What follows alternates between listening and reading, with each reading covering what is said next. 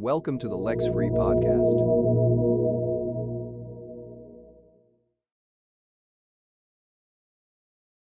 I mean, it's a real working ranch. And I spent all my summers on that ranch from age 4 to 16.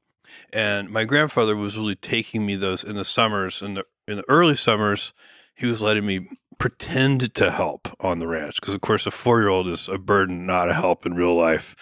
He's really just watching me and taking care of me. And he was doing that because my mom was so young. She had me when she was 17. And so he was sort of giving her a break, and my grandmother and my grandfather would take me for these summers. But as I got a little older, I actually was helpful on the ranch, and I loved it. I was out there, like, my grandfather had a huge influence on me, huge factor in my life. I did all the jobs you would do on a ranch. I've fixed windmills and laid fences and pipelines and, done all the things that any rancher would do, vaccinated the animals, everything. But we had my grandfather, after my grandmother died, I was about 12 and I kept coming to the ranch. So it was just him and me, just the two of us. And he was completely addicted to the soap opera, The Days of Our Lives. Mm-hmm. And we would go back to the ranch house every day around 1 p.m. or so to watch Days of Our Lives.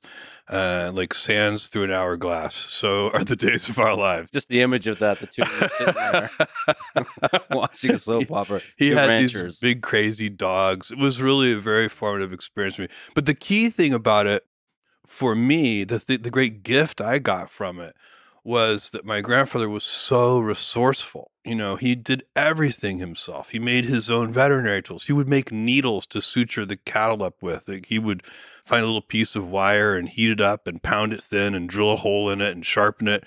So, you learn different things on a ranch than you would learn, growing up in a city. So self-reliance. Yeah. Like figuring out that you can solve problems with enough persistence and ingenuity. And my grandfather bought a D6 bulldozer, which is a big bulldozer, and he got it for like $5,000 because it was completely broken down. It was like a 1955 Caterpillar D6 bulldozer. Knew it would have cost, I don't know, more than $100,000. And we spent an entire summer repairing that bulldozer. And we'd, use mail order to buy big gears for the transmission, and they'd show up, they'd be too heavy to move, so we'd have to build a crane, just that kind of that problem-solving mentality. He had it so powerfully. He did all of his own. He didn't pick up the phone and call somebody. He would figure it out on his own. He doing his own veterinary work.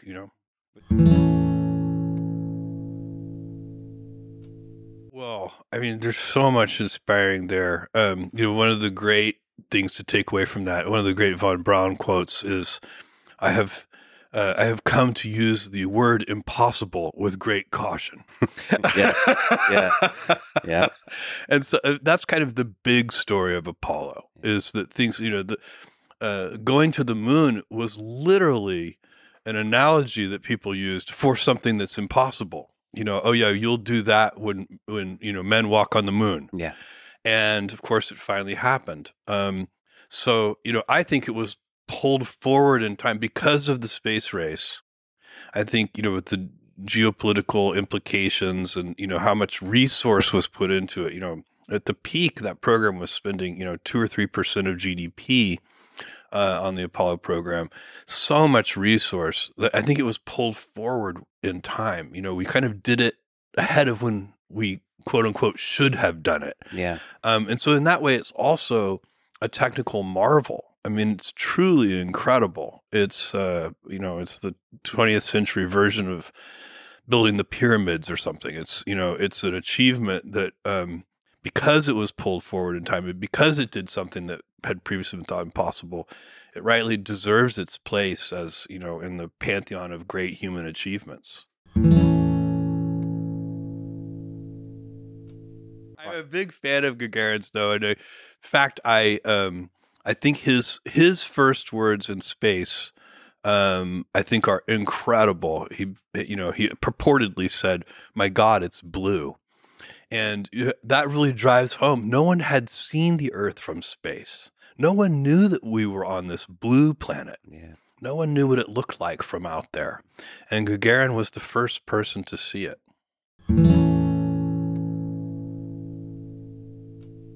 They were taking huge risks. I'm not sure what the Soviets thought about Gagarin's flight, but I think that the Americans thought that the Alan Shepard flight, the flight that New Shepard is named after, the first American in space, he went on his suborbital flight. They thought he had about a 75% chance of success. Mm-hmm. So, that's a pretty big risk, a 25% risk.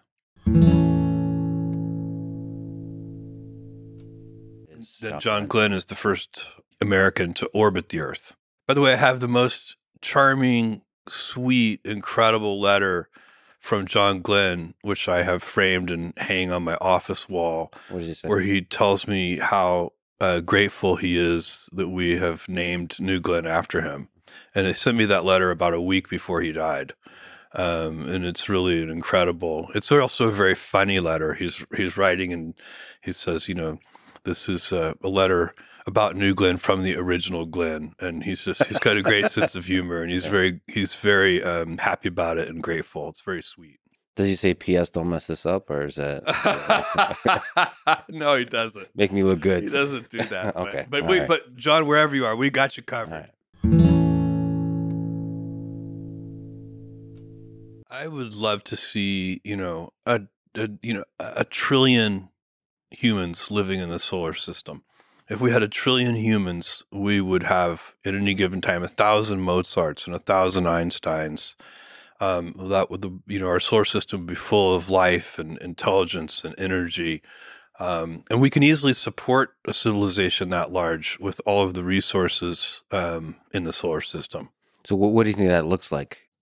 Giant space stations? Yeah, the only way to get to that vision is with giant space stations. The planetary surfaces are just way too small. So you can, unless you turn them into giant space stations or something. But yeah, we will take materials from the moon and from near Earth objects and from the asteroid belt and so on, and we'll build giant O'Neill style colonies.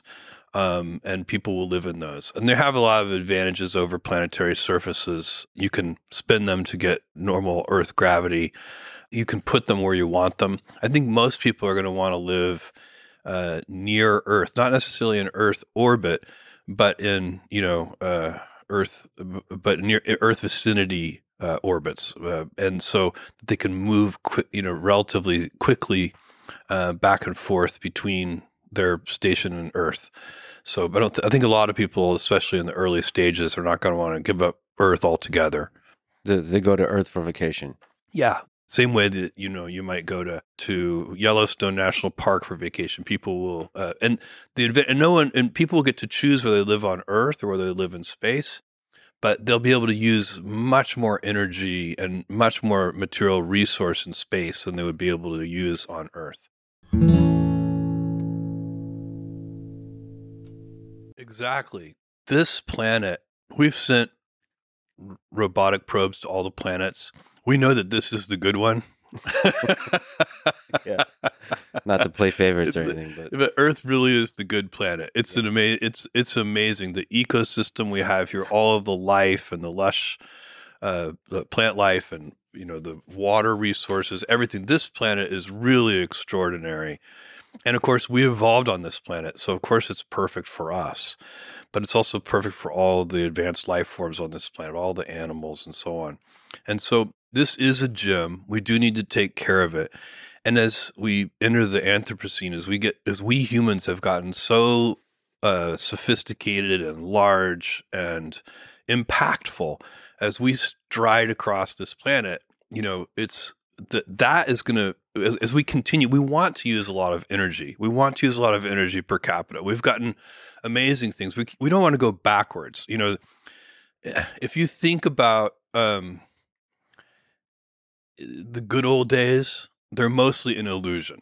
Like in almost every way, life is better for almost everyone today than it was, say, 50 years ago or 100 years ago. We live better lives by and large than our grandparents did, and then their grandparents did, and so on.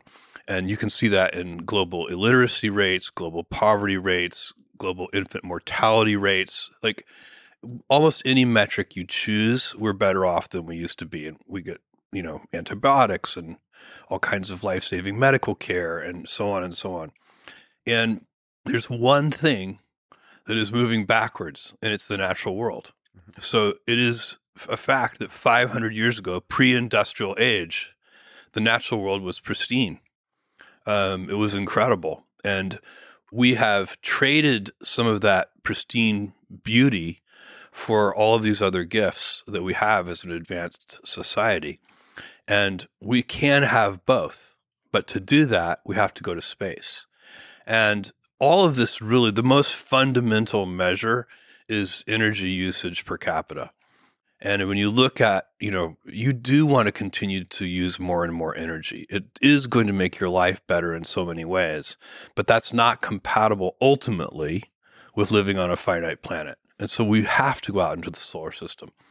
And really you could argue about when you have to do that, but you can't credibly argue about whether you have to do that. Eventually we have to do that. Exactly. Blue Ring is a very interesting spacecraft that is designed to take up to 3,000 kilograms of payload up to geosynchronous orbit or in lunar vicinity. It has two different kinds of propulsion. It has chemical propulsion and it has electric propulsion. And so you can use Blue Ring in a couple of different ways. You can slowly move, let's say, up to geosynchronous orbit using electric propulsion. That might take, 100 days or 150 days, depending on how much mass you're carrying. And reserve your chemical propulsion so that you can change orbits quickly in geosynchronous orbit. Or you can use the chemical propulsion first to quickly get up to geosynchronous and then use your electrical propulsion to slowly change your geosynchronous orbit. Blue Ring has a couple of interesting features. It provides a lot of services to these payloads. So the payload, it can be one large payload or it can be a number of small payloads. And it provides thermal management, it provides electric power, it provides compute, provides communications. And so when you design a payload for Blue Ring, you don't have to figure out all of those things on your own. So kind of radiation tolerant compute is a complicated thing to do. And so we have an unusually large amount of radiation tolerant compute on board Blue Ring, and your payload can just use that when it needs to. So it's it's sort of all these services. It's like a set of APIs. It's a little bit like Amazon Web Services, but for space payloads that need to move about in Earth vicinity or lunar vicinity. AWS. No, but Blue Ring is not designed to move humans around. It's designed to move payloads around. Okay. So we're also building a lunar lander, which is, of course, designed to land humans on the surface of the moon. So I loved physics, and I studied physics and computer science, and I was proceeding along the physics path. I was planning to major in physics, and I wanted to be a theoretical physicist. And the computer science was sort of something I was doing for fun. I really loved it, and I was very good at the programming and doing those things, and I enjoyed all my computer science classes immensely. But I really was determined to be a theoretical physicist. That's why I went to Princeton in the first place. It was definitely, and then I realized I was going to be a mediocre theoretical physicist. And there were a few people in my classes, like in quantum mechanics and so on, who they could effortlessly do things that were so difficult for me. And I realized, there are 1,000 ways to be smart. Mm-hmm. And to be a really, theoretical physics is not one of those fields where the only the top few percent actually move the state of the art forward. Mm-hmm. It's one of those things where you have to be really just your brain has to be wired in a certain way. And there was a guy named, one of these people who was convinced me. He didn't mean to convince me, but just by observing him, he convinced me that I should not try to be a theoretical physicist. His name was Yosanta. And Yosanta was from Sri Lanka. And he was one of the most brilliant people I'd ever met. My friend Joe and I were working on a very difficult partial differential equations problem set one night. And there was one problem that we worked on for 3 hours. Mm-hmm. And we made no headway whatsoever. And we looked up at each other at the same time and we said, Yosanta. So we went to Yosanta's dorm room and he was there. He was almost always there. And we said, Yosanta, we're having trouble solving this partial differential equation. Would you mind taking a look? Mm-hmm. And he said, of course. By the way, he was the most humble, most kind person. Mm-hmm. And so he looked at our problem and he stared at it for just a few seconds, maybe 10 seconds. And he said, cosine. And I said, what do you mean, Yosanta? What do you mean cosine? He said, that's the answer. Mm-hmm. And I said, no, come on. And he said, let me show you. And he took out some paper and he wrote down 3 pages of equations. Mm-hmm. Everything canceled out. Mm-hmm. And the answer was cosine. And I said, Yosanta, did you do that in your head? And he said, oh, no, that would be impossible. A few years ago, I solved a similar problem, and I could map this problem onto that problem, and then it was immediately obvious that the answer was cosine. I had a few, you have an experience like that. You realize maybe being a theoretical physicist isn't what what the universe wants you to be. And so I switched to computer science, and that worked out really well for me. I enjoy it. I still enjoy it today. Yeah, there's a particular kind of intuition you need to be a great physicist applied to physics. I think the mathematical skill required today is so high. You have to be a world-class mathematician to be a successful theoretical physicist today. And it's not, you probably need other skills too, intuition, lateral thinking, and so on.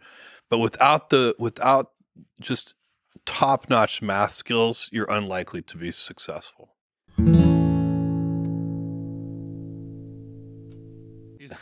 That's very kind.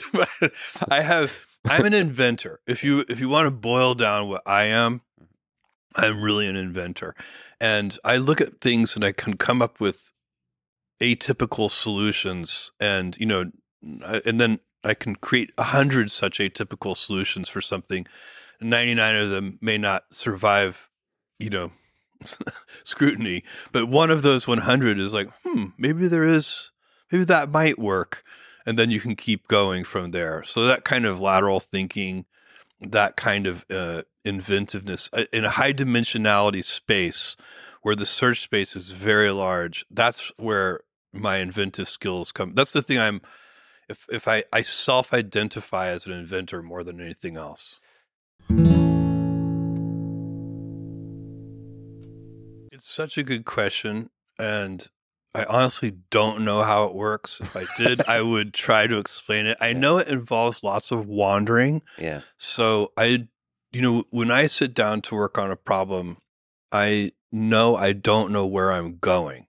Yeah. So to go in a straight line, to be efficient, efficiency and invention are sort of at odds, because real invention, not incremental improvement. Incremental improvement is so important in every endeavor and everything you do. You have to work hard on also just making things a little bit better. Mm-hmm. But I'm talking about real invention, real lateral thinking. That requires wandering. Mm-hmm. And you have to give yourself permission to wander. I think a lot of people, they feel like wandering is inefficient and should, like when I sit down at a meeting, I don't know how long the meeting is going to take if we're trying to solve a problem, because if I did, then I'd know there's some kind of straight line that we're drawing to the solution. The reality is we may have to wander for a long time. And I do like group invention. I think there's really nothing more fun than sitting at a whiteboard with a group of smart people and spitballing and coming up with new ideas. and objections to those ideas, and then solutions to the objections, and going back and forth. So, like, sometimes you wake up with an idea in the middle of the night, and sometimes you sit down with a group of people and go back and forth, and both things are really pleasurable.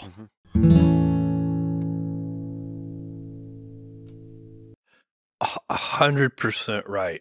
In fact, when I come up with what I think is a good idea, and it survives kind of the first level of scrutiny, that I do in my own head, and I'm ready to tell somebody else about the idea, I will often say, look, it is going to be really easy for you to find objections to this idea, but work with me. There's something there. There's something there, and that is intuition. Yeah. Because it's really easy to kill new ideas in the beginning, because they do have so many easy objections to them. So you need to kind of forewarn people and say, look, I know it's going to take a lot of work to get this to a fully formed idea. Let's get started on that. It'll be fun. So you got that ability to say cosine in you somewhere, after all. Maybe not on math, but in a different domain. Yeah. There are 1,000 ways to be smart, by the way. And that is a really, like, when I go around, and I meet people, I'm always looking for the way that they're smart. And you find that's one of the things that makes the world so interesting and fun, is that it's not like IQ is a single dimension. There are people who are smart in such unique ways. Sure. New Glenn is a very large, heavy lift launch vehicle. It'll take about 45 metric tons to LEO, very large class. It's about half the thrust, a little more than half the thrust of the Saturn V rocket. So it's about 3.9 million pounds of thrust on liftoff.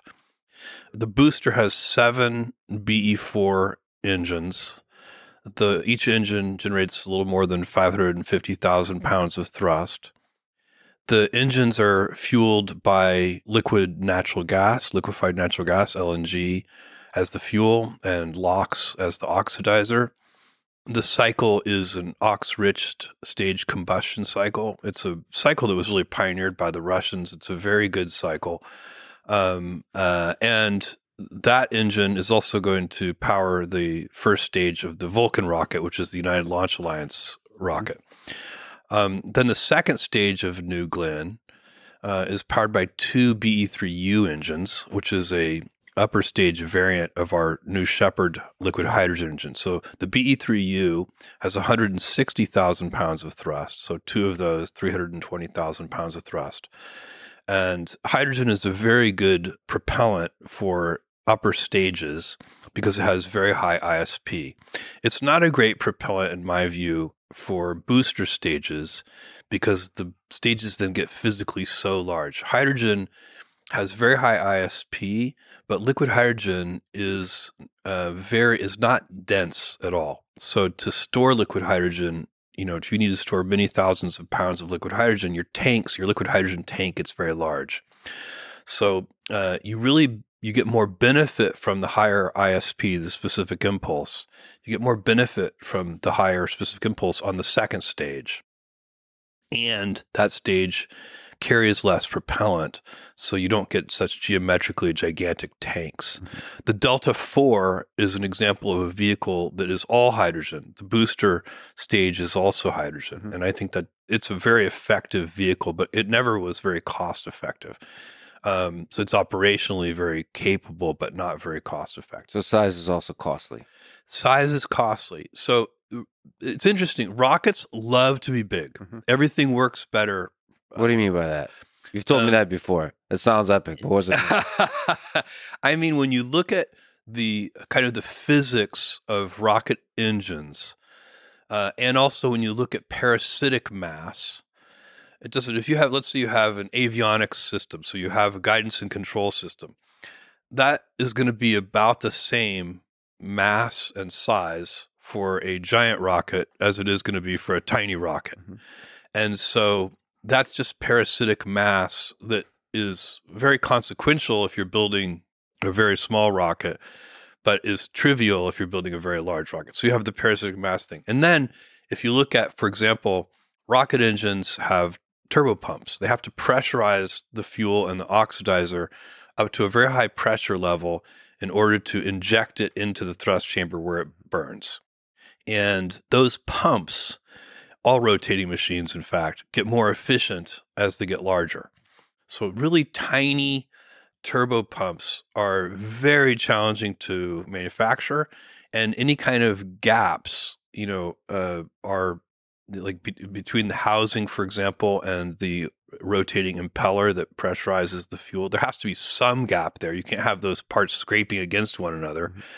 And those gaps drive inefficiencies. And so, if you have a very large turbopump, those gaps in percentage terms end up being very small.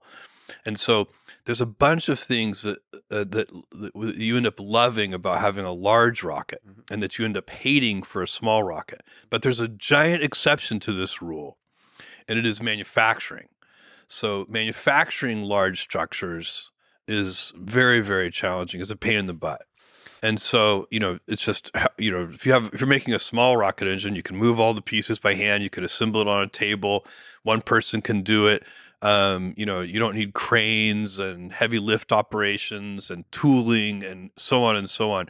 When you start building big objects, infrastructure, civil infrastructure, just like the launch pad and all this, we went and visited. Yeah. I took you to the launch pad, and you can see it's so monumental. Yeah, it is. And so just these things become major undertakings, both from an engineering point of view, but also from a construction and cost point of view. And even the foundation of the launch pad. I mean, this is Florida.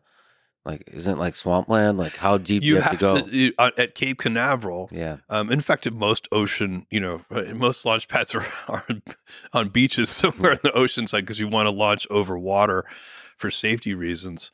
Yes, you have to drive pilings, dozens and dozens and dozens of pilings, 50, 100, 150 feet deep to get enough structural integrity for these very large, yes, these turn into major civil engineering projects. We are building these enormous machines that are harnessing enormous amounts of chemical power, in very, very compact packages. It's truly extraordinary. Yeah, I play a little kind of game sometimes with other rocket people that I run into, where say, what are the things that would amaze the 1960s engineers? Mm-hmm. Like, what's changed? Because surprisingly, some of rocketry's greatest hits have not changed. They would recognize immediately a lot of what we do today, and it's exactly what they pioneered back in the 60s. But a few things have changed. The use of carbon composites is very different today. We can build very sophisticated. You saw our carbon tape laying machine that builds the giant fairings, and we can build these incredibly light, very stiff fairing structures out of carbon composite material that they could not have dreamed of. I mean, the efficiency, the structural efficiency of that material is so high compared to any, metallic material you might use or anything else. So that's one. Aluminum lithium, and the ability to friction stir weld aluminum lithium. Do you remember the friction stir welding that I showed you? This is a remarkable technology. It was invented decades ago, but has become very practical over just the last couple of decades. And instead of using heat to weld two pieces of metal together, it literally stirs the two pieces. There's a pin that rotates at a certain rate, and you put that pin between the two plates of metal that you want to weld together, and then you move it at a very precise speed And instead of heating the material, it heats it a little bit because of friction, but not very much. You can literally immediately after welding with stir friction welding, you can touch the material and it's just barely warm. It literally stirs the molecules together. It's quite extraordinary. Relatively low temperature, and I guess high temperature is what makes them that makes it a weak point. Exactly. So with traditional welding techniques, you may have whatever the underlying strength characteristics of the material are, you end up with weak regions where you weld. Mm-hmm. And with friction stir welding, the welds are just as strong as the bulk material. So it really allows you, and so because when you're, let's say you're building a tank that you're going to pressurize, a large, liquid natural gas tank for our booster stage, for example, if you are welding that with traditional methods, you have to size those weld lands, the thickness of those pieces, with that knockdown for whatever damage you're doing with the weld, and that's going to add a lot of weight to that tank. Yes. When you need something that needs to have 100% integrity until it needs to have 0% integrity, it needs to stay attached until it's ready to go away. And then when it goes away, it has to go away completely. You use explosive charges for that. And so it's a very robust way of separating structure when you need to. Exploding. Yeah. Little tiny bits of explosive material, and it'll sever the whole connection. Yeah. Second stage is expendable. Second stage is liquid hydrogen, liquid oxygen, so we get to take advantage of the higher specific impulse. The first stage lands downrange on a landing platform in the ocean. Comes back for maintenance and get ready to do the next mission. There's a million questions, but also, is there a path towards reusability for the second stage? There is, and we know how to do that. Right now, we're going to work on manufacturing that second stage to make it as inexpensive as possible. There's sort of two paths for a second stage. Make it reusable, or work really hard to make it inexpensive so you can afford to expend it.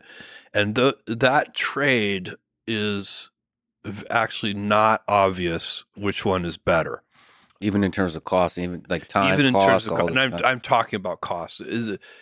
Space flight, getting into orbit is a solved problem. We solved it back in the 50s and 60s. You're making it sound easy. The only interesting problem is dramatically reducing the cost of access to orbit, which is, if you can do that, you open up a bunch of new, endeavors that lots of startup companies, everybody else can do. So that's one of our missions is to, be part of this industry and lower the cost to orbit so that there can be, a kind of a renaissance, a golden age of people doing all kinds of interesting things in space. For sure. And if, what does cost reduction really mean? It means inventing a better way. Yeah, exactly. Right. And when you invent a better way, you make the whole world richer. So, whatever it was, I don't know how many thousands of years ago, somebody invented the plow. Mm-hmm. And when they invented the plow, they made the whole world richer because they made farming less expensive.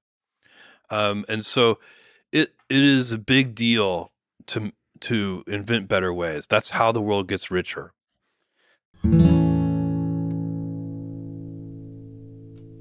The first launch is one thing, and we'll do that in 2024, coming up in this coming year.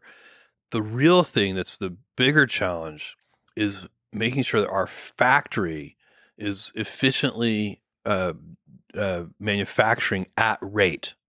So rate production. So consider if you want to launch New Glenn, 24 times a year, you need to manufacture a upper stage, since they're expendable, every, twice a month. You need to do one every 2 weeks. So you need to have all of your manufacturing facilities and processes and inspection techniques and acceptance tests and everything operating at rate.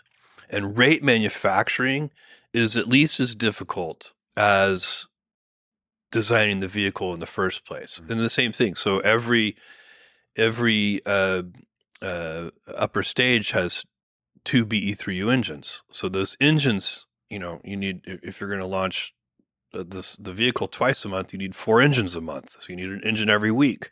So that engine needs to be being produced at rate. And that's and there's all of the things that you need to do that, all the right machine tools, all the right fixtures, the right people, process, etc. So it's one thing to build a first article, right? So that's, to launch New Glenn for the first time, you need to produce a first article. But that's not the hard part. The hard part is everything that's going on behind the scenes to build a factory that can produce New Glenns at rate. So the first one is produced in a way that's enables the production of the second, the third, and the fourth, and the fifth, and the sixth. You could think of the first article as kind of pushing it. It pushes all of the rate manufacturing technology along. In other words, it's kind of the it's the test article in a way that's testing out your manufacturing technologies. The manufacturing is the big challenge. Yes. I mean, I don't want to make it sound like any of it is easy. I mean, the people who are designing the engines and all this, all of it is hard, for sure. But the challenge right now is driving really hard to get to rate manufacturing and to do that in an efficient way. Again, kind of back to our cost point. If you get to rate manufacturing in an inefficient way, you haven't really solved the cost problem, and maybe you haven't really moved the state of the art forward. All this has to be about moving the state of the art forward. There are easier businesses to do. I always tell people, look, if you are trying to make money, like start a salty snack food company or something. You write that idea down. Like make the Lex Friedman potato chips. Don't say it. People are going to steal it. But yeah, it's hard. You see what I'm saying? It's like there's nothing easy about this business, and but it's its own reward. It's fascinating. It's worthwhile. It's meaningful, and so I don't want to pick on salty snack food companies, but I think it's less meaningful. At the end of the day, you're not gonna have accomplished something amazing. Yeah, even if you do make a lot of money at it. Yeah, there's something fundamentally different about the quote-unquote business of space exploration. Yeah, for sure. It's a grand project of humanity. Yes, it's one of humanity's grand challenges. Yeah. And especially as you look at going to the moon and going to Mars and building giant O'Neill colonies and unlocking all the things. I won't live long enough to see the fruits of this, but the fruits of this come from building a road to space, getting the infrastructure. I'll give you an analogy. When I started Amazon, I didn't have to develop a payment system. It already existed. It was called the credit card. I didn't have to develop a transportation system to deliver the packages. It already existed. It was called the Postal Service and Royal Mail and Deutsche Post and so on. So all this heavy lifting infrastructure was already in place, and I could stand on its shoulders. And that's why when you look at the internet, by the way, another giant piece of infrastructure that was around in the early, I'm taking you back to like 1994, people were using dial-up modems, and it was piggybacking on top of the long-distance phone network. That's how the internet, that's, how people were accessing servers and so on.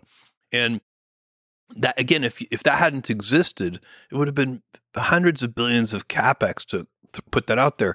No startup company could have done that.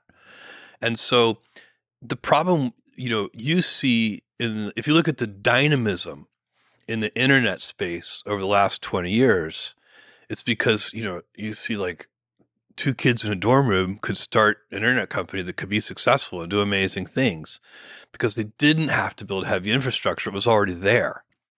And that's what I want to do. I'd take, my Amazon winnings and use that to build heavy infrastructure so that the next generation, the generation that's my children and their children, those generations can then use that heavy infrastructure. Then there'll be space entrepreneurs who start in their dorm room. Yeah. Like that will be a marker of success when you can have a really valuable space company started in a dorm room. Then we know that we've built enough infrastructure so that ingenuity and imagination can really be unleashed. I find that very exciting. Spirit. That's an inventor's greatest dream Yeah. is that their inventions are so successful that they are one day taken for granted. You know, nobody thinks of Amazon as an invention anymore. Nobody thinks of customer reviews as an invention. We pioneered customer reviews, but now they're so commonplace. Same thing with one-click shopping and so on. Yeah. But that's a compliment. That's how, you know, you invent something that's so used, so beneficially used by so many people that they take it for granted. I don't know about nobody. Every time I use Amazon, I'm still amazed. How does this work? The logistics.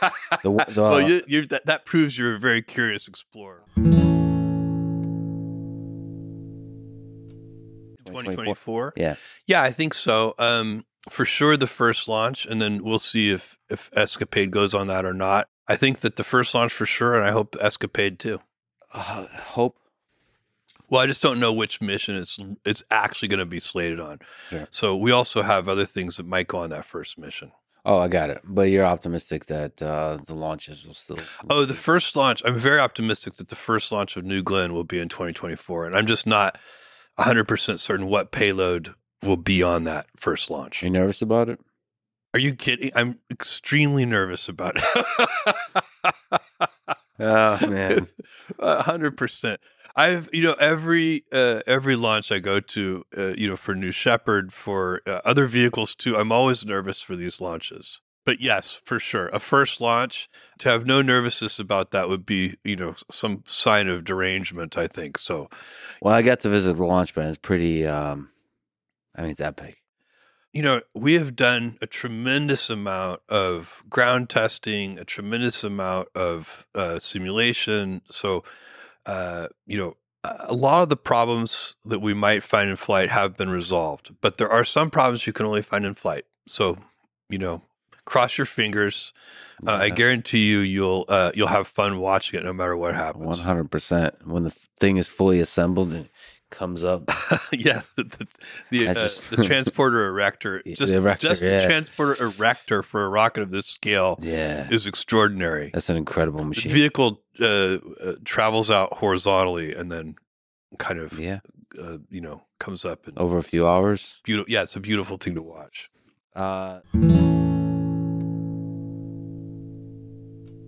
I've watched other people ride in the rocket, and I'm more nervous than when I was inside the rocket myself. It was a difficult conversation to have with my mother when I told her I was going to go on the first one. Yeah. And not only was I going to go, but I was going to bring my brother too. This is a tough conversation to have with a mom. And there's a long pause. You told her. She's like, both of you? And it was an incredible experience, and we were laughing inside the capsule, and we're not nervous. The people on the ground were very nervous for us. It was actually one of the most emotionally powerful parts of the experience. It happened even before the flight. At 4:30 in the morning, brother and I are getting ready to go to the launch site, and Lauren is going to take us there in her helicopter, and we're getting ready to leave. And we go outside the ranch house there in West Texas, where the launch facility is. And all of our family, my kids and my brother's kids, and our parents and close friends are assembled there, and they're saying goodbye to us, but they're kind of saying, maybe they think they're saying goodbye to us forever. Mm-hmm. And, we might not have felt that way, but it was obvious from their faces how nervous they were, that they felt that way. And it was sort of powerful because it allowed us to see, it was almost like attending your own memorial service or something. Like, you could feel how loved you were in that moment. And it was really amazing. Yeah. And there's just a epic nature to it too. The ascent, the floating in zero gravity. I'll tell you something very interesting. Zero gravity feels very natural. I don't know if it's because we're, it's like Hey, return to the womb. You just or what confirmed it you're is. an alien, but I think that's what you just said. It feels so natural to Yeah. be in zero G. It was really interesting. And then Hmm. what people talk about, the overview effect and seeing Earth from space, I had that feeling very powerfully. I think everyone did. You see how fragile the Earth is. If you're not an environmentalist, it will make you one. The great Jim Lovell quote, he looked back at the Earth from space and he said he realized you don't go to heaven when you die, you go to heaven when you're born. And it's just, that's the feeling that people get when they're in space. You see all this blackness, all this nothingness, and there's one gem of life, and it's Earth. I decided that, first of all, I knew the vehicle extremely well. I know the team who built it. I know the vehicle. I'm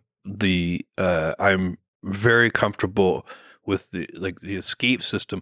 We put as much effort into the escape system on that vehicle as we put into all the rest of the vehicle combined. It's one of the hardest pieces of engineering in the entire New Shepard architecture. Can you actually describe what you mean by escape system? What's involved? We have a solid rocket motor in the base of the crew capsule so that if anything goes wrong on ascent, while the main rocket engine is firing, we can ignite this solid rocket motor in the base of the crew capsule and escape from the booster.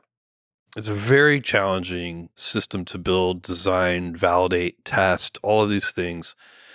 It is the reason that I am comfortable letting anyone go on New Shepard. So the booster is as safe and reliable as we can make it, but we're harnessing, whenever you're talking about rocket engines, I don't care what rocket engine you're talking about, you are harnessing such vast power in such a small, compact geometric space.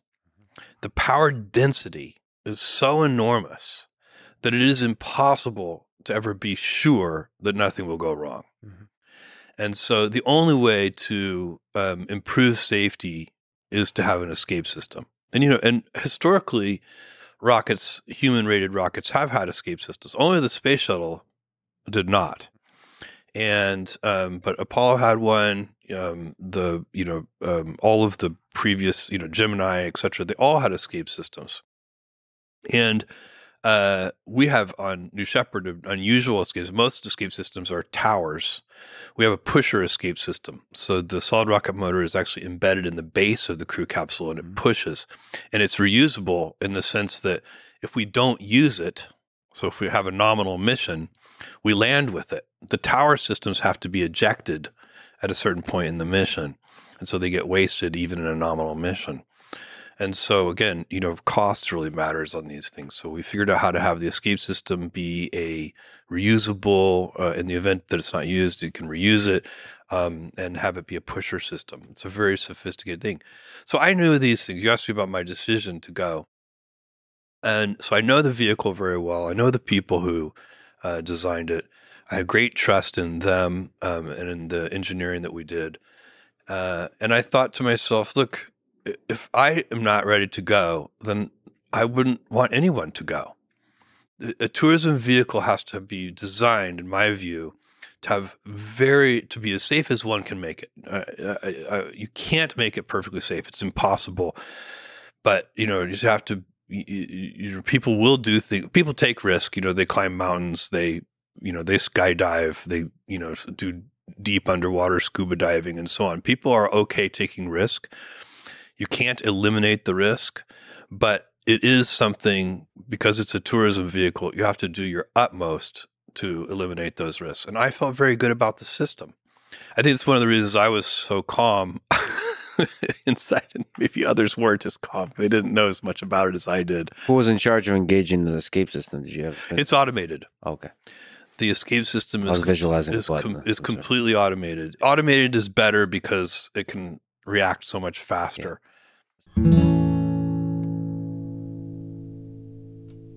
Yes, I mean, I think if you're doing, there are human activities where we tolerate more risk. If you're saving somebody's life, if you are, engaging in real exploration, these are things where, I personally think we would accept more risk, in part because you have to.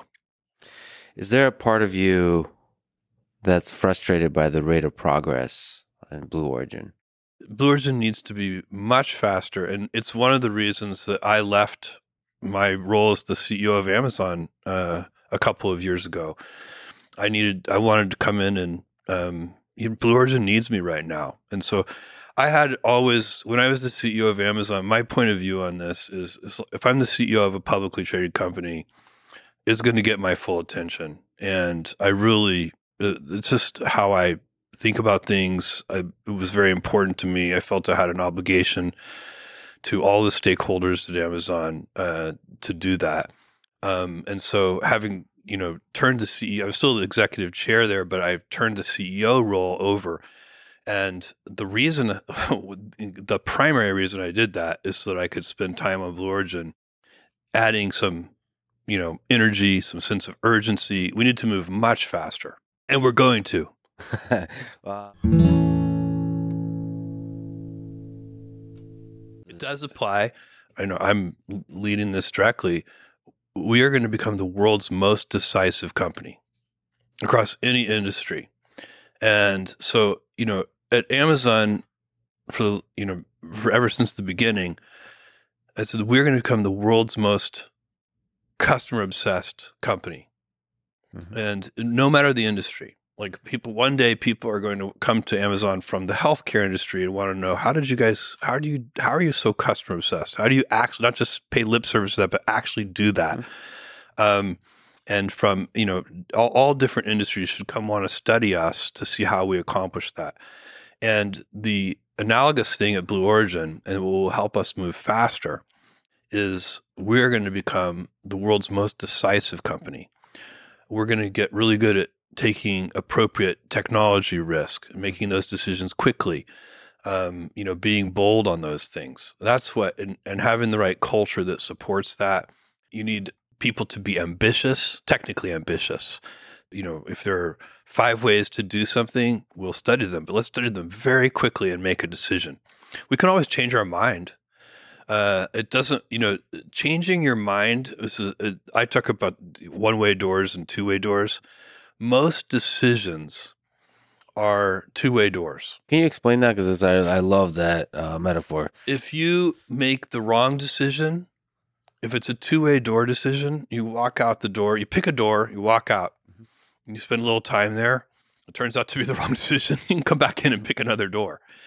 Some decisions are so consequential and so important and so hard to reverse that they really are one-way door decisions. You go in that door, you're not coming back. Mm-hmm. And those decisions have to be made very deliberately, very carefully. If you can think of yet another way to analyze the decision, you should slow down and do that. So, when I was CEO of Amazon, I often found myself in the position of being the chief slowdown officer, mm-hmm. because somebody would be bringing me a one-way door decision. And it's okay. I can think of 3 more ways to analyze that. So let's go do that, because we are not going to be able to reverse this one easily. Maybe you can reverse it, but it's going to be very costly and very time consuming. We really have to get this one right from the beginning. And what happens, unfortunately, in companies, what can happen is that you have a one-size-fits-all decision-making process where you end up using the heavyweight process on all decisions. For everything, yeah. Including the lightweight ones, the two-way door decisions. Two-way door decisions should mostly be made by single individuals or by very small teams deep in the organization. Mm-hmm. And one-way door decisions are the ones that are the irreversible ones. Those are the ones that should be elevated up to, the senior-most executives who should slow them down and make sure that the right thing is being done.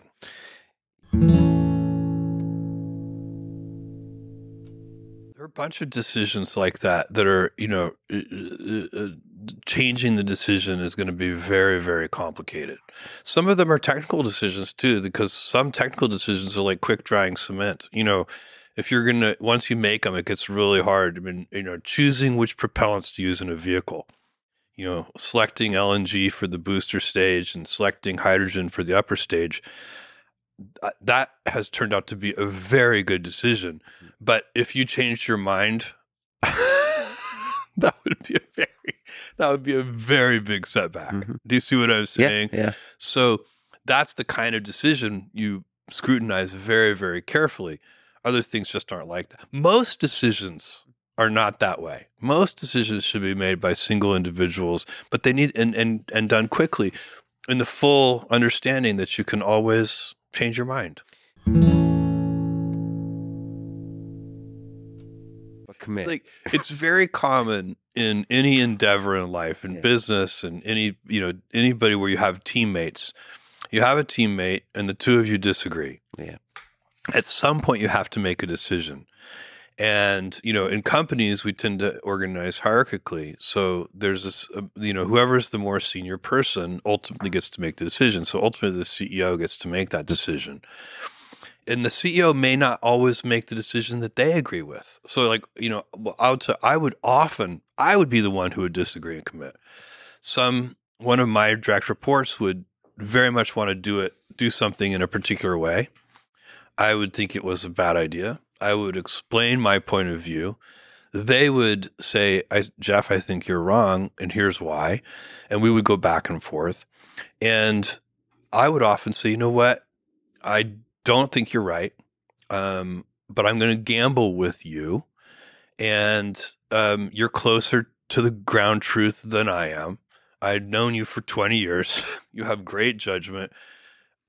I don't know that I'm right either. Not really, not for sure. All these decisions are complicated.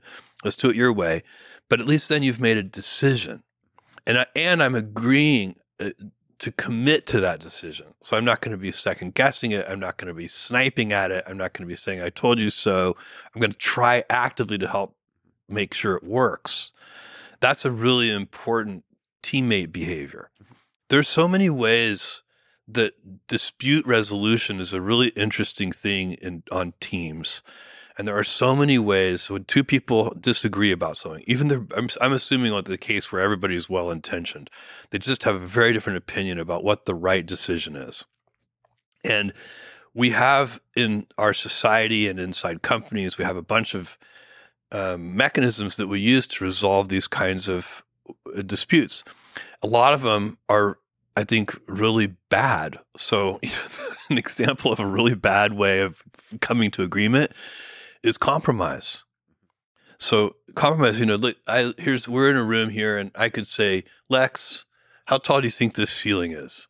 And you'd be like, I don't know, Jeff, maybe 12 feet tall. And I would say, I think it's 11 feet tall. Yeah. And then we'd say, you know what? Let's just call it 11 and a half feet. That's compromise. Yeah. Instead of the right thing to do is, to get a tape measure or figure out some way of actually measuring, but getting that tape measure and figure out how to get it to the top of the ceiling and all these things, that requires energy. Compromise, the advantage of compromise as a resolution mechanism is that it's low energy, but it doesn't lead to truth. And so in things like the height of the ceiling where truth is a knowable thing, mm-hmm. you shouldn't allow compromise to be used when you can know the truth. Mm-hmm. Another really bad resolution mechanism that happens all the time is just who's more stubborn. Yeah. This is also, so you have, let's say, two executives who disagree and they just have a war of attrition.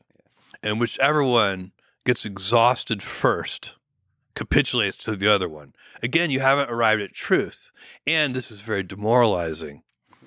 So, this is where escalation, I try to ask people who, on my team, to say, never get to a point where you are resolving something by, who gets exhausted first.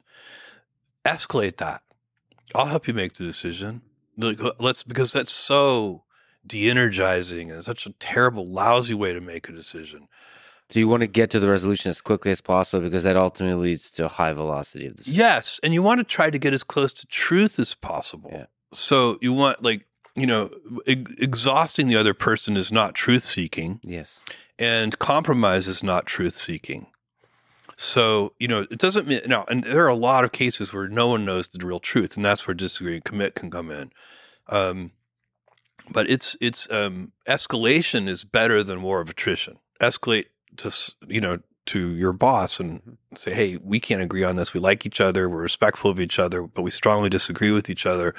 We need you to, make a decision here so we can move forward. But decisiveness, moving forward quickly on decisions, as quickly as you responsibly can, is how you increase velocity. Most of what slows things down is taking too long to make decisions at all skill levels. So it has to be part of the culture to get high velocity. Amazon has 1.5 million people, and the company is still fast. We're still decisive. We're still quick. And that's because the culture supports that. At every scale in a distributed way, Yes. trying to maximize the velocity of decisions. Exactly.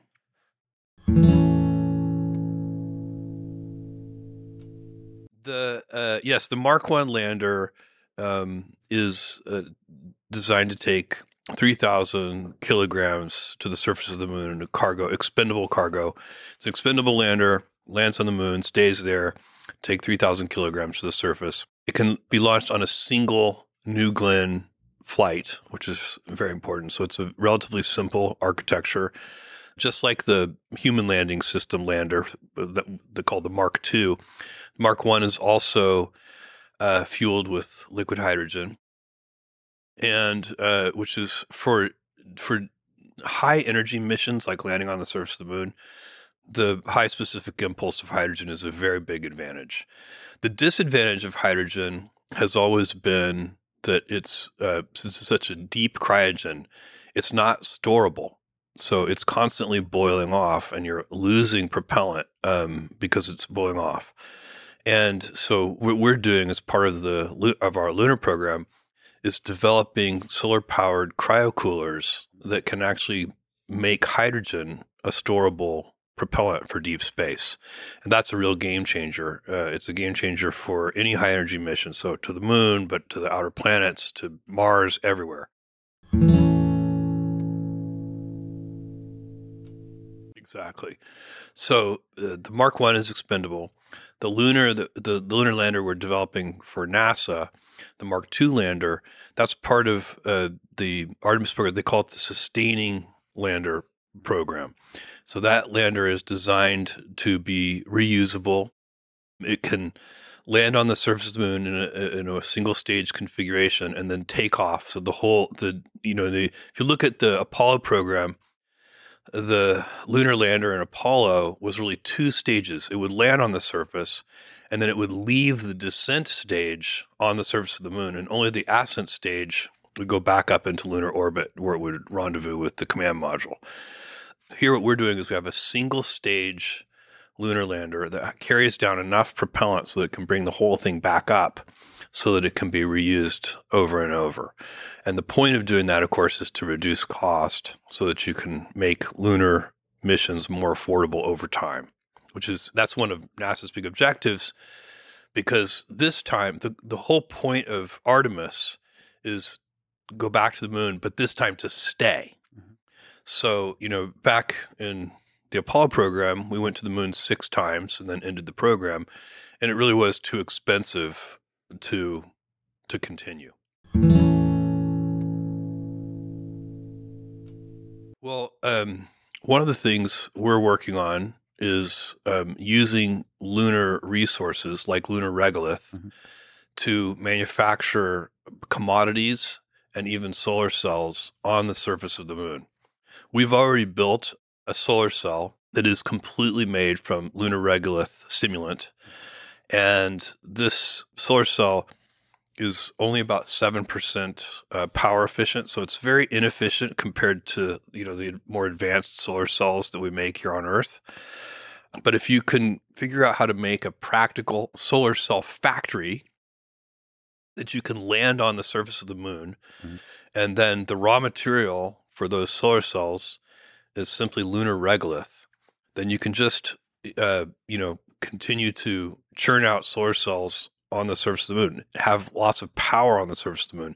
That will make it easier for people to live on the moon. Similarly, we're working on extracting oxygen from lunar regolith.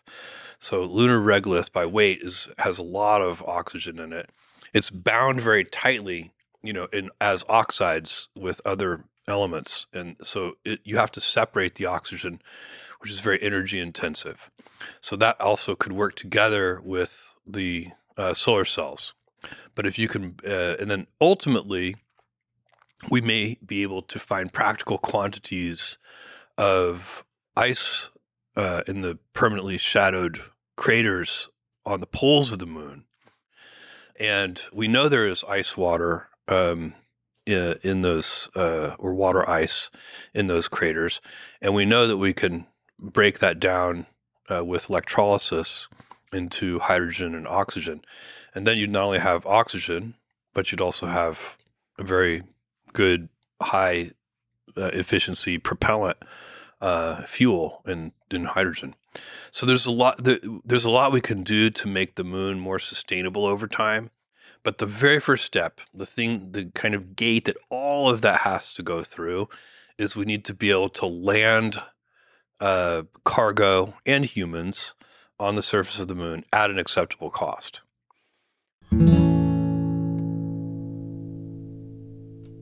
It's very unlikely. I think it's probably something that gets done by future generations by the time it gets to me. I think in my lifetime, that's probably going to be done by professional astronauts. Mm-hmm. Sadly, I would love to sign up for that mission.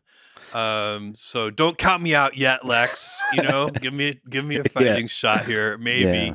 But I think if we are placing reasonable bets on such a thing in my lifetime, that will continue to be done by professional astronauts. Yeah, so these are risky, difficult missions.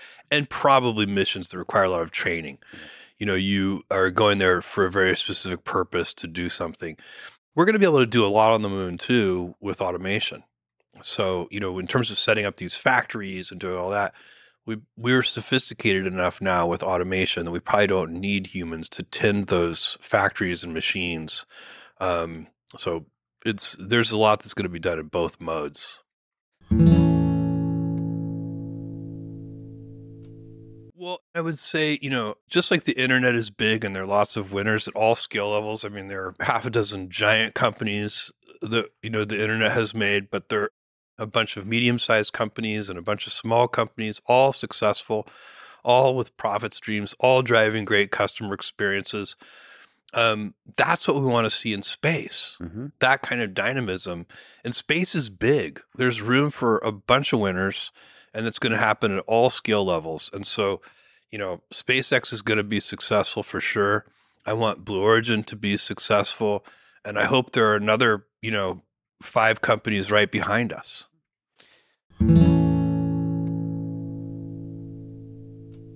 Well, I don't really know Elon very well. I know his public persona, but I also know you can't know anyone by their public persona. It's impossible. I mean, you may think you do, but I guarantee you don't. So I don't really know. You know Elon way better than I do, Lex. But in terms of his judging by the results, he must be a very capable leader. There's no way you could have, Tesla and SpaceX without being a capable leader. It's impossible.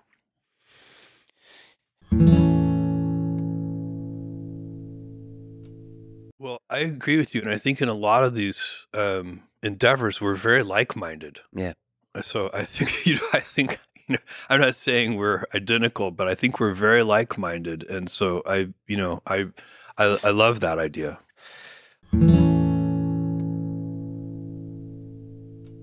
So excited and scared, anxious, thought the odds of success were low, told all of our early investors that I thought there was a 30% chance of success, by which I just been getting your money back, not not what actually happened. Because that's the truth. Every startup company is unlikely to work. It's helpful to be in reality about that. But that doesn't mean you can't be optimistic. So you kind of have to have this duality in your head. Like on the one hand, you know what the baseline statistics say about startup companies. And the other hand, you have to ignore all of that and just be 100% sure it's going to work. Mm. And you're doing both things at the same time. You're holding that contradiction in your head. But it was so exciting. I love, from 1994 when the company was founded to 1995 when we opened our doors, all the way until today. I find Amazon so exciting. And that doesn't mean it's like full of pain, full of problems. It's like there's so many things that need to be resolved and worked and made better and et cetera.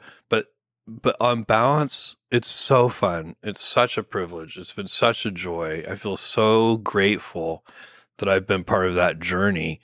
It's just been incredible.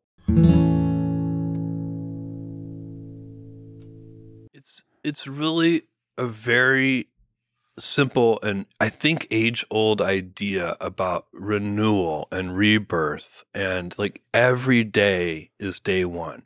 Every day you're deciding what you're going to do, and you are not trapped by what you were or who you were or any self-consistency. Self-consistency even can be a trap. And so day one thinking is kind of, we start fresh every day, and we get to make new decisions every day about invention, about customers, about how we're going to operate, what our even as deeply as what our principles are. We can go back to that. It turns out we don't change those very often, but we change them occasionally. And when we work on programs at Amazon, we often make a list of tenets, and the tenets are kind of, they're not principles. They're a little more tactical than principles, but it's kind of the main ideas that we want this program to embody, whatever those are.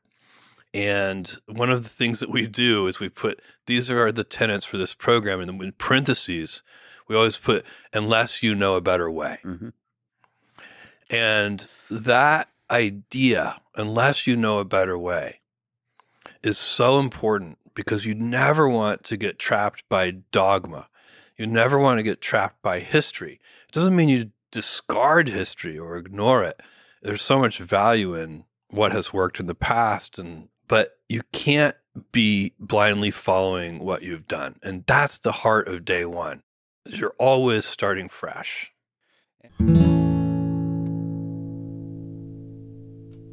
Well, I'll talk about, because I think it's the one that is maybe in some ways the hardest to understand, is the skeptical view of proxies.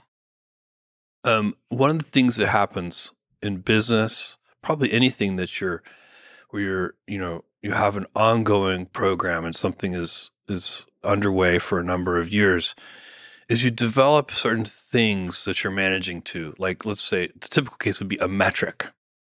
And that metric isn't the real underlying thing. And so, maybe the metric is efficiency metric around customer contacts per unit sold or something. Like if you sell 1 million units, how many customer contacts do you get? Or how many returns do you get? And so on and so on. And so what happens is a little bit of a kind of inertia sets in where somebody a long time ago invented that metric. And they invented that metric. They decided we need to watch for, customer returns per unit sold as an important metric. But they had a reason why they chose that metric, the person who invented that metric and decided it was worth watching. And then fast forward 5 years, that metric is the proxy. Mm-hmm. The proxy for truth, I guess. The proxy for truth, the proxy for customer, let's say in this case, it's a proxy for customer happiness. Yeah. But that metric is not actually customer happiness. It's a proxy for customer happiness. The person who invented the metric understood that connection. 5 years later, a kind of inertia can set in, and you forget the truth behind why you were watching that metric in the first place. And the world shifts a little. Yeah. And now that proxy isn't as valuable as it used to be, or it's missing something. And you have to be on alert for that. You have to know, okay, I don't really care about this metric. I care about customer happiness. And this metric is worth putting energy into and following and improving and scrutinizing only in so much as it actually affects customer happiness. And so you got to constantly be on guard. And it's very, very common. This is a nuanced problem. It's very common, especially in large companies, that they are managing to metrics that they don't really understand. They don't really know why they exist. And the world may have shifted out from under them a little. And the metrics are no longer as relevant as they were when somebody 10 years earlier invented the metric.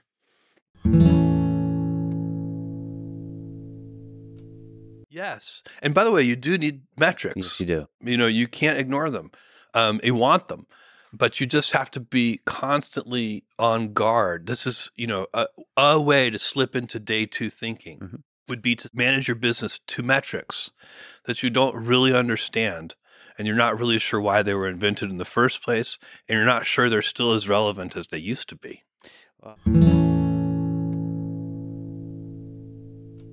We all showed up here. It's a Friday. This is you have just asked $1 million question. So this is what if I generalize what you're asking, you're talking in general about truth telling. Yeah.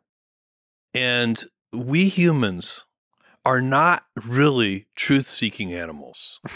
We are social animals. Yeah, we are. And, take you back in time 10,000 years and you're in a small village. If you go along to get along, you can survive. You can procreate. If you're the village truth teller, you might get clubbed to death in the middle of the night. Truths are often, they don't want to be heard because important truths can be uncomfortable. They can be awkward. They can be exhausting. Impolite. Yes. All that kind of stuff. Challenging. Yeah. They can make people defensive, even if that's not the intent. But any high-performing organization, whether it's a sports team, a business, a political organization, an activist group, I don't care what it is, any high-performing organization has to have mechanisms and a culture that supports truth-telling. One of the things you have to do is you have to talk about that. And you have to talk about the fact that it takes energy to do that. And you have to talk to people. You have to remind people it's okay that it's uncomfortable. You have to literally tell people it's not what we're designed to do as humans. It's not really, it's kind of a side effect. We can do that. But it's not how we survive. We mostly survive by being social animals and being cordial and cooperative. And that's really important. And so there's science is all about truth telling. It's actually a very formal mechanism for trying to tell the truth. And even in science, you find that it's hard to tell the truth. Right? Even, you're supposed to have a hypothesis and test it and find data and reject the hypothesis and so on. It's not easy. That's true inside companies too. Yeah. And so you want to set up your culture so that the most junior person can overrule the most senior person if they have data. And that really is about trying to, there are little things you can do. So for example, in every meeting that I attend, I always speak last.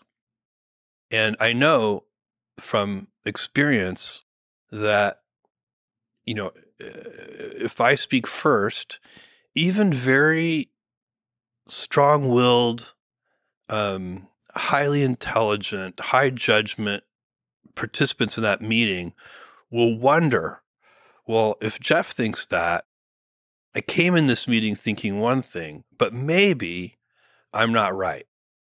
And so you can do little things like if you're the most senior person in the room, go last.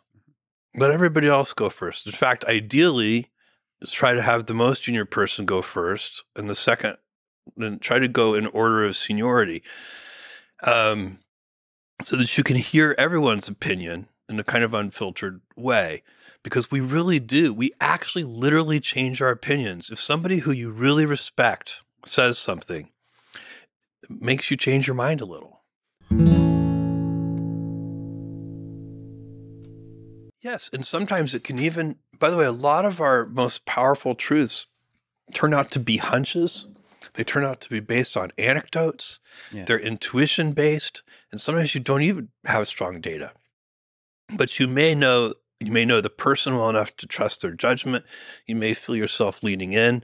It may resonate with a set of anecdotes you have, and then you may be able to say, something about that feels right. Let's go collect some data on that. Let's try to see if we can actually know whether it's right. But for now, let's not disregard it because it feels right. You can also fight inherent bias. There's an optimism bias. Like if there are two interpretations of a new set of data, and one of them is happy and one of them is unhappy, it's a little dangerous to jump to the conclusion that the happy interpretation is right. You may want to sort of compensate for that human bias of looking for, trying to find the silver lining and say, look, that might be good, but I'm going to go with it's bad for now until we're sure.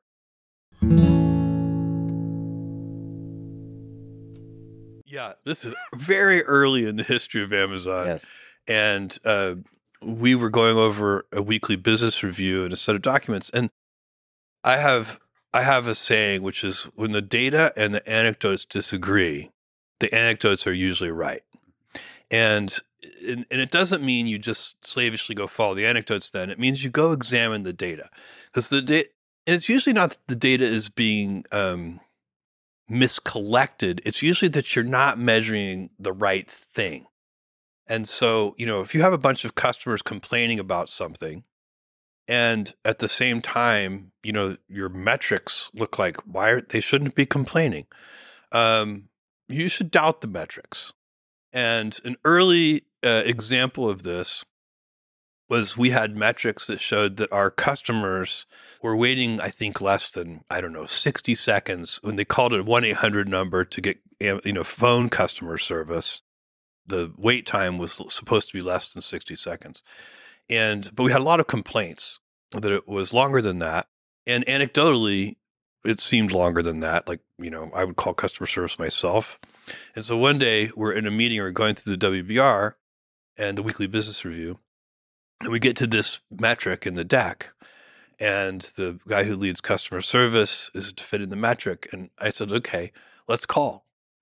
And I picked up the phone and I dialed the 1-800 number and called customer service. And we just waited in silence what did it turn out to be? Like it was really long, more than 10 minutes, I think. Oh, wow. I mean, it was many minutes. And so, it dramatically made the point that something was wrong with the data collection. Yeah. We weren't measuring the right thing. And that, set off a whole chain of events where we started measuring it right. And that's an example, by the way, of truth telling is like, that's an uncomfortable thing to do. Yeah. But you have to seek truth even when it's uncomfortable, and you have to get people's attention, and they have to buy into it, and they have to get energized around really fixing things.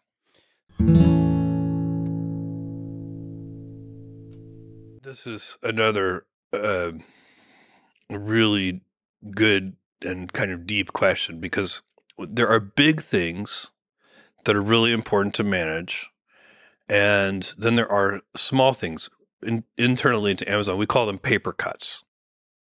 So we're always working on the big things. Like if you ask me, and most of the energy goes into the big things, as it should. So, and you can identify the big things. And I would encourage anybody, if anybody listening to this is an entrepreneur, has a small business, whatever, think about the things that are not going to change over 10 years.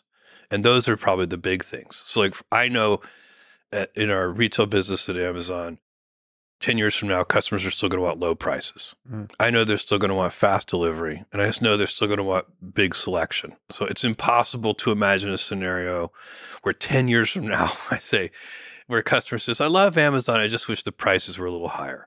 Or I love Amazon, I just wish you delivered a little more slowly. So when you identify the big things, you can tell they're worth putting energy into because they're stable in time. Okay. But you're asking about something a little different, which is in every customer experience, there are those big things. And by the way, it's astonishingly hard to focus even on just the big things. Mm-hmm. So even though they're obvious, they're really hard to focus on. But in addition to that, there are all these little tiny customer experience deficiencies. And we call those paper cuts. And we make long lists of them. And then we have dedicated teams that go fix paper cuts, because the teams working on the big issues never get to the paper cuts. They never work their way down the list to get to, they're working on big things, as they should, and as you want them to. And so you need special teams who are charged with fixing paper cuts. Yes. So it's probably, that particular thing is probably a solution to a number of paper cuts. So if you go back and look at our order pipeline and how people shopped on Amazon before we invented one-click shopping, there was more friction. There was a whole series of paper cuts, and that invention eliminated a bunch of paper cuts. And I think you're absolutely right, by the way, that when you come up with something like one-click shopping, again, this is like so ingrained in people now. I'm impressed that you even notice it. I mean, most people, every time I click the button, people never a surge of happiness. There is in the perfect invention for the perfect moment in the perfect context, there is real beauty. Yeah, it is actual beauty, and it feels good. It's emotional. It's emotional for the inventor. It's emotional for the team that builds it. It's emotional for the customer. It's a big deal. And you can feel those things. But to keep coming up with that idea, with those kinds of ideas, I guess is the day one thinking effort. Yeah, and you need a big group of people who feel that kind of satisfaction with creating that kind of beauty.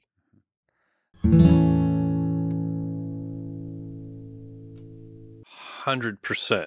And, you can feel your brains are plastic, and you can feel your brain getting reprogrammed. I remember the first time this happened to me was when Tetris first came on the scene.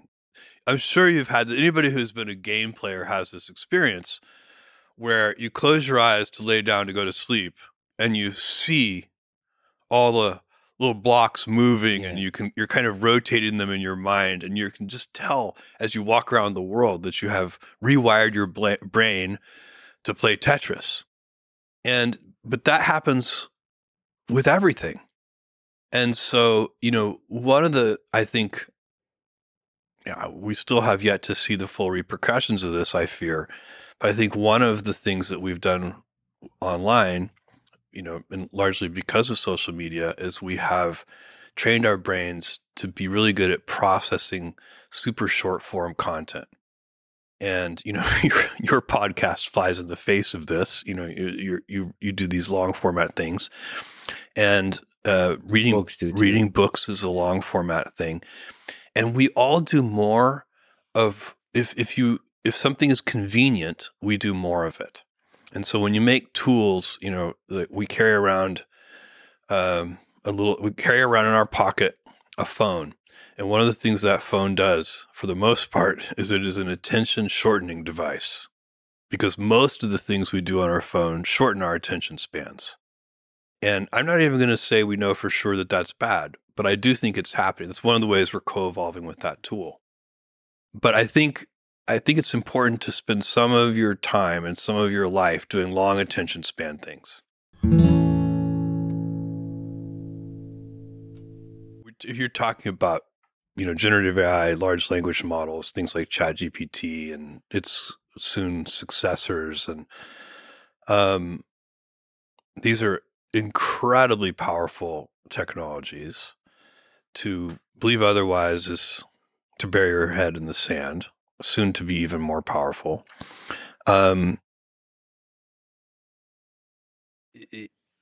It's interesting to me that that large language models in their current form are not inventions, they're discoveries. The telescope was an invention, but looking through it at Jupiter, knowing that it had moons was a discovery. Mm-hmm. Like, my God, it has moons. And that's what Galileo did. And so this is closer on that spectrum of invention. We know exactly what happens with a 787. It's an engineered object. We designed it. We know how it behaves. We don't want any surprises. Large language models are much more like discoveries. We're constantly getting surprised by their capabilities. They're not really engineered objects. Then, you have this debate about whether they're going to be good for humanity or bad for humanity. Even specialized AI can be very bad for humanity. I mean, it's just regular machine learning models that can make, certain weapons of war that could be incredibly destructive and very powerful. And they're not general AIs. They could just be very smart weapons. And so we have to think about all of those things.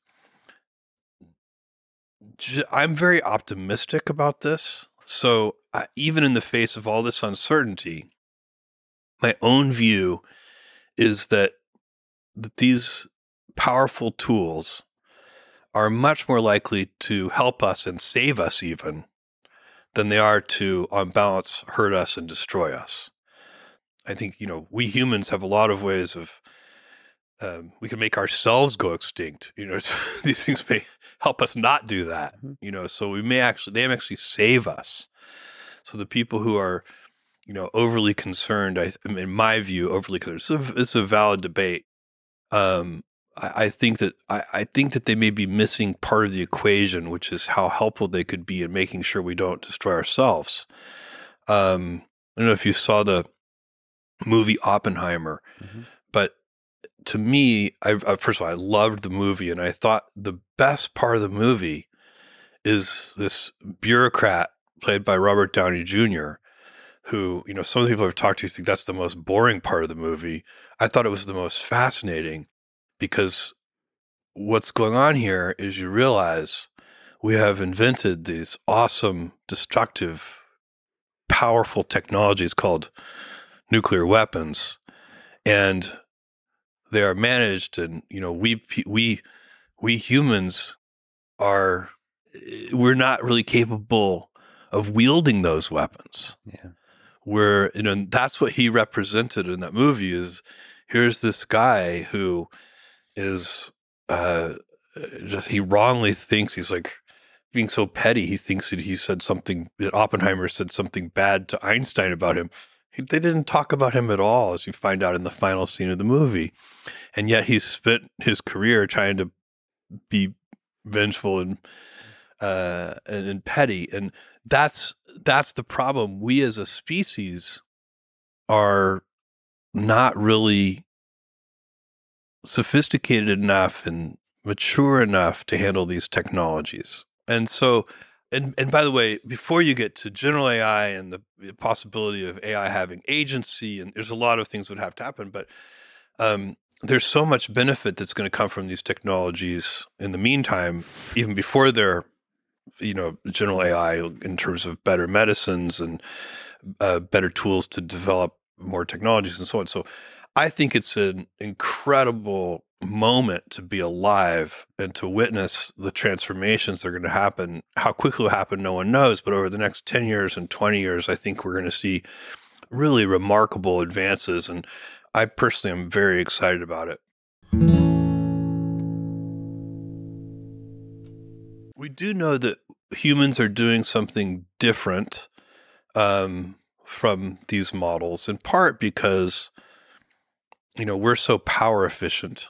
The human brain does remarkable things, and it does it on about 20 watts of power. And, the AI techniques we use today use many kilowatts of power to do equivalent tasks. So there's something interesting about the way the human brain does this. And also, we don't need as much data. So, like self-driving cars they have to drive billions and billions of miles to try and to learn how to drive. And, your average 16-year-old figures it out with many fewer miles. So there are still some tricks, I think, that we have yet to learn. I don't think we've learned the last trick. I don't think it's just a question of scaling things up. But what's interesting is that just scaling things up, and I put just in quotes because it's actually hard to scale things up, but just scaling things up also appears to pay huge dividends.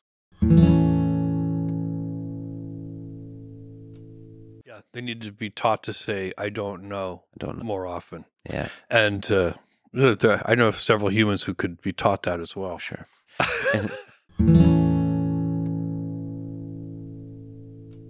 Oh, so many. Yeah. I mean, we have Alexa and Echo, and Alexa has, hundreds of millions of installed base, inputs.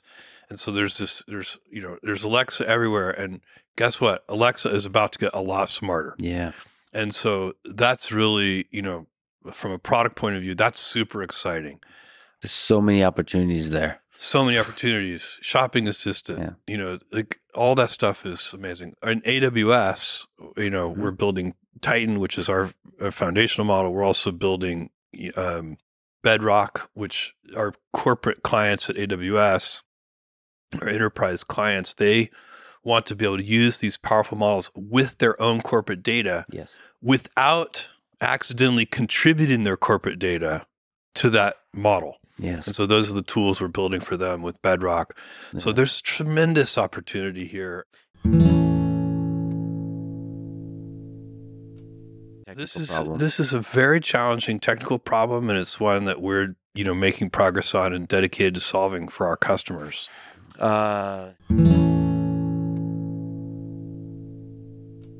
If you look at the spectrum of human variety and what people like, sexual variety. Yes. There are people who like everything. So the answer to your question has to be yes. Okay. I don't know. I guess I'm asking I don't know when. how widespread that will be. All right. But it will happen. Just like I slowly move around. I'm not as productive as you might think I am. I mean, because I do believe in wandering, and I read my phone for a while. I read newspapers for a while. I chat with Lauren. I drink my first coffee. So I move pretty slowly in the first couple of hours. I get up early, just naturally, and then I exercise most days, and most days it's not that hard for me. Some days it's really hard, and I do it anyway. I don't want to, and it's painful, and I'm like, why am I here? And I don't want to do. I mean, why am I here at the gym? Why am I here at the gym? Why don't I do something else? It's not always easy. What's your source of motivation in those moments? I know that I'll feel better later if I do it, and so like. The real source of motivation, I can tell the days when I skip it. I'm not quite as alert. I don't feel as good. And then there's harder motivations. It's longer term. You want to be healthy as you age. You want health span. You want, ideally, you want to be healthy and moving around when you're 80 years old. And so there's a lot of. But that kind of motivation is so far in the future, it can be very hard to work in the second. Yeah. So thinking about the fact I'll feel better in about 4 hours if I do it now, I'll have more energy for the rest of my day, and so on and so on.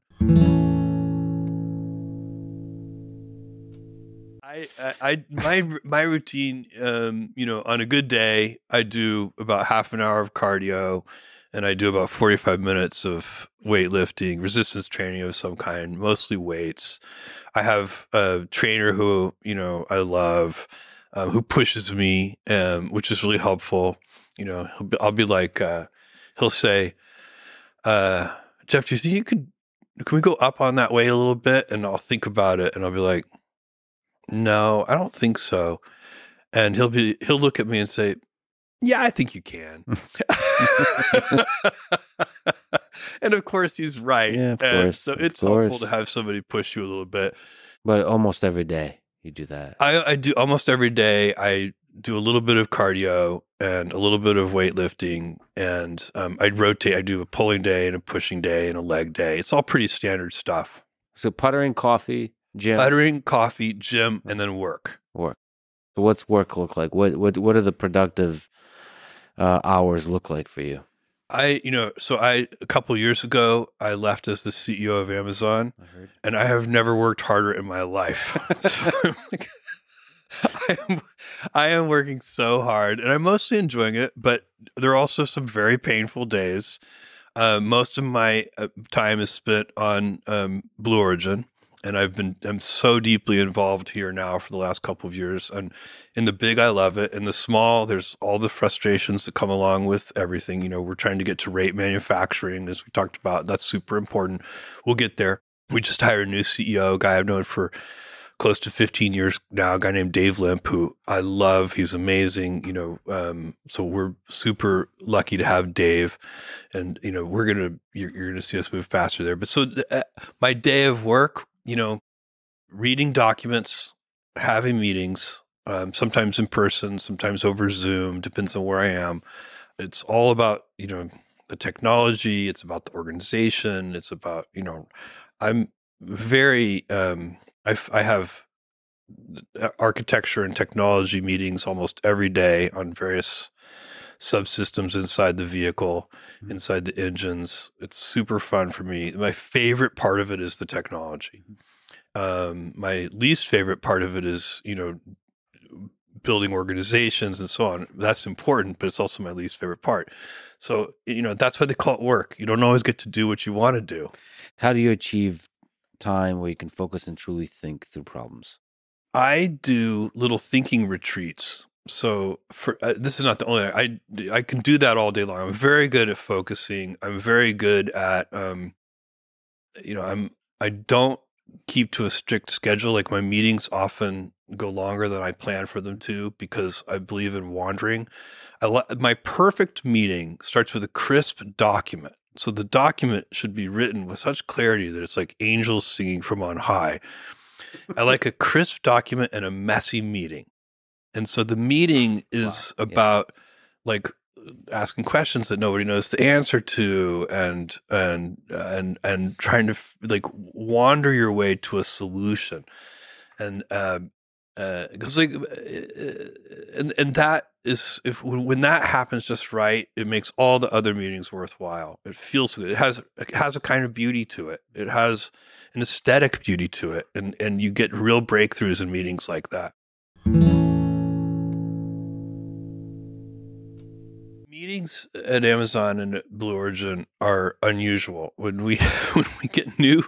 new people come in, like a new executive joins, they're a little taken aback sometimes, because a typical meeting will start with a 6-page narratively structured memo, and we do study hall. For 30 minutes, we sit there silently together in the meeting and read, take notes in the margins, and then we discuss. And the reason, by the way, we do study, you could say, I would like everybody to read these memos in advance, but the problem is people don't have time to do that. And they end up coming to the meeting having only skimmed the memo, or maybe not read it at all, and they're trying to catch up.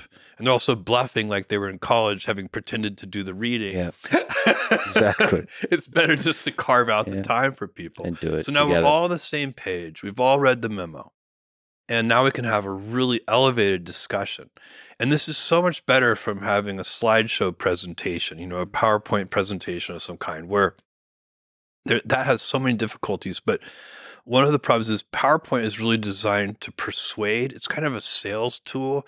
And internally, the last thing you want to do is sell. You're truth seeking. You're trying to find truth. And the other problem with PowerPoint is it's easy for the author and hard for the audience. And a memo is the opposite. it's hard to write a 6-page memo. A good 6-page memo might take 2 weeks to write. You have to write it, you have to rewrite it, you have to edit it, you have to talk to people about it. They have to poke holes in it for you. You write it again. It may take 2 weeks. So the author, it's really a very difficult job. But for the audience, it's much better. So you can read a half hour and, there are little problems with PowerPoint presentations too. Senior executives interrupt with questions halfway through the presentation. That question's going to be answered on the next slide, but you never got there. Whereas if you read the whole memo in advance, I often write lots of questions that I have in the margins of these memos. And then I go cross them all out because by the time I get to the end of the memo, they've been answered. That's why I save all that time. You also get, if the person who's preparing the memo, we talked earlier about groupthink and, the fact that I go last in meetings and that you don't want, your ideas to kind of pollute the meeting prematurely. The author of the memo has kind of got to be very vulnerable. They got to put all their thoughts out there and they've got to go first, but that's great because it makes them really good. And you get to see their real ideas and you're not trampling on them accidentally in a big, PowerPoint presentation. What's that feel like when you've authored a thing and then you're sitting there and everybody's reading your thing? You're like, I think it's mostly terrifying. Yeah. Like maybe in a good way. I think it's like a purifying. I think it's terrifying in a productive way. Yeah. But I think it's emotionally a very nerve-wracking experience. Is there art, science to the writing of the 6-page memo, or just writing in general too? It's really got to be a real memo. So it means, paragraphs have topic sentences, it's verbs and nouns. That's the other problem with PowerPoint presentations. They're often just bullet points, and you can hide a lot of sloppy thinking behind bullet points. When you have to write in complete sentences with narrative structure, it's really hard to hide sloppy thinking. So it forces the author to be at their best. And so they're getting somebody's really their best thinking. And then you don't have to spend a lot of time trying to tease that thinking out of the person. You've got it from the very beginning. So it really saves you time in the long run. So that part is crisp and then the rest is messy. Crisp document. Yes, and you don't want to pretend that the discussion should be crisp. Yeah. There's, most meetings you're trying to solve a really hard problem. There's a different kind of meeting, which we call weekly business reviews or business reviews. They may be weekly or monthly or daily, whatever they are. But these business review meetings, that's usually for incremental improvement. And you're looking at a series of metrics. Every time it's the same metrics. Those meetings can be very efficient. They can start on time and end on time.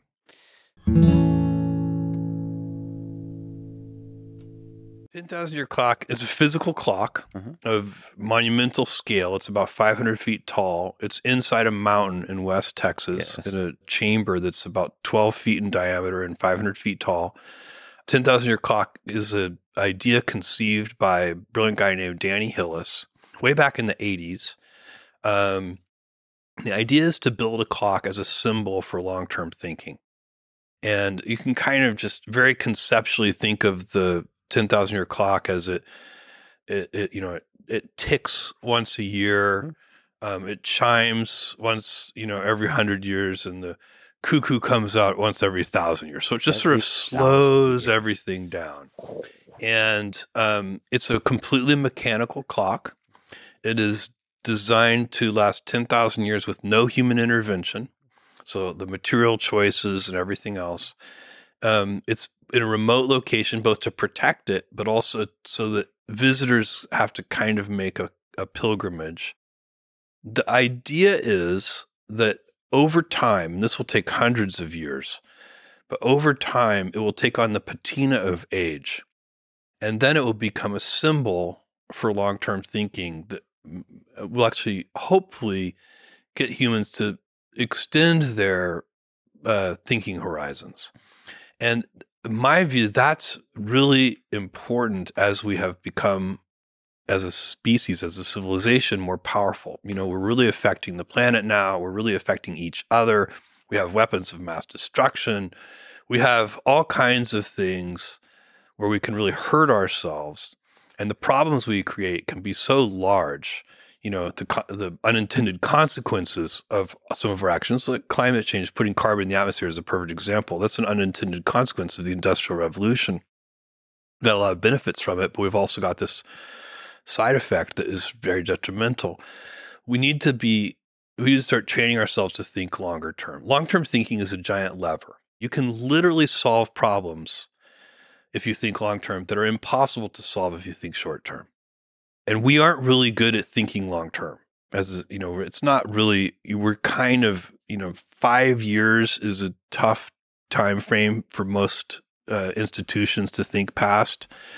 And we probably need to stretch that to 10 years and 15 years and 20 years and 25 years. And we'd do a better job for our children or our grandchildren if we could stretch those thinking horizons. And so the clock is, in a way, it's an art project.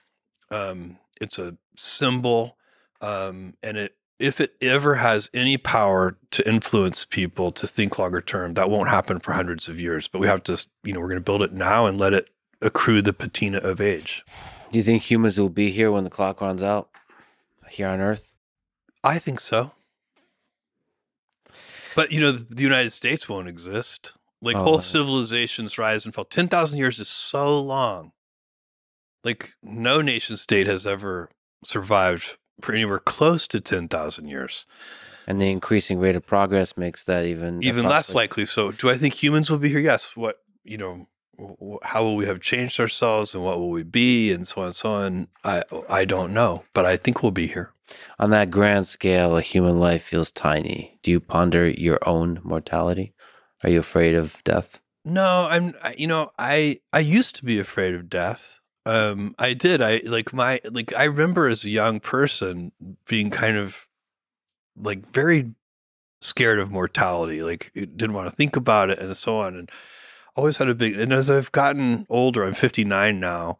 As I've gotten older, somehow that fear has sort of gone away. I don't, I would like to stay alive for as long as possible, but I'd like to I'm really more focused on health span. Mm-hmm. I want to be healthy. I want that square wave. I want to, I want to be healthy, and then gone. I don't want the long decay. And I'm curious. I want to see how things turn out. I'd like to be here. I love my family and my close friends, and I'm curious about them, and I want to see. So I have a lot of reasons to stay around, but mortality doesn't have that effect on me that it did, maybe when I was in my 20s.